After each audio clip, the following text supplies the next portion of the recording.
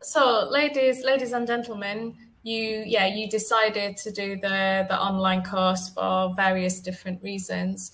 Did you do anything in particular to prepare for the course?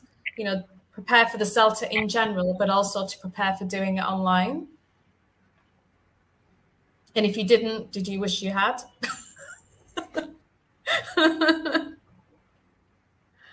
Salwa, maybe you can start us off on that one.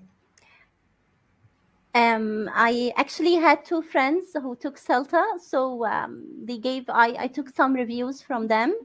And also I watched some videos related to it before even I started it, about the course itself, about its requirements. That's all. And about the interview questions, maybe the expected questions that the interviewers will ask. So that's what I did. Mm-hmm. Okay. Mana? Okay, Salwa. No, I thank you. didn't do anything imprecise. I don't know. I don't know if it's me that's suffering with a connection problem. Mona, do you want to tell us? Do you want to answer the question for us? So I didn't do anything imprecise. I kept on focusing on vocabulary more and grammar structures. That's it. But I didn't do anything in particular. No. Mm-hmm. Yeah.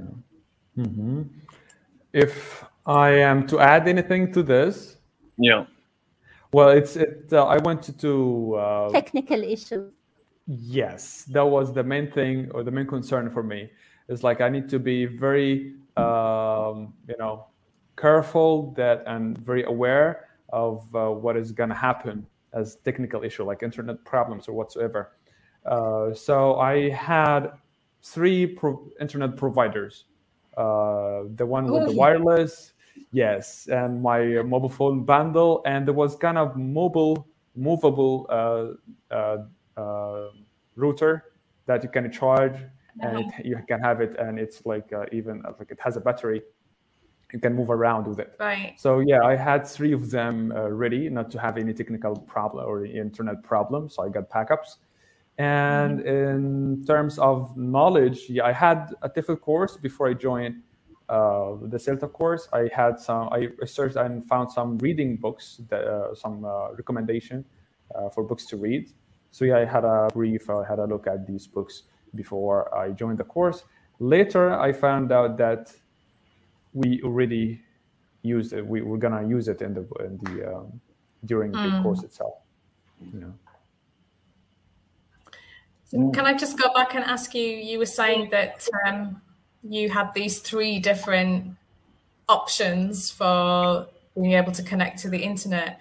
Yeah. During your course, did you end up having to use all three? Yes. Right. Okay. So possibly good advice for people listening then. Yeah. Maybe two options is not enough. A third option is maybe a good idea. Yes, sure. Because my mobile phone, maybe the package will like finish too soon once I'm online.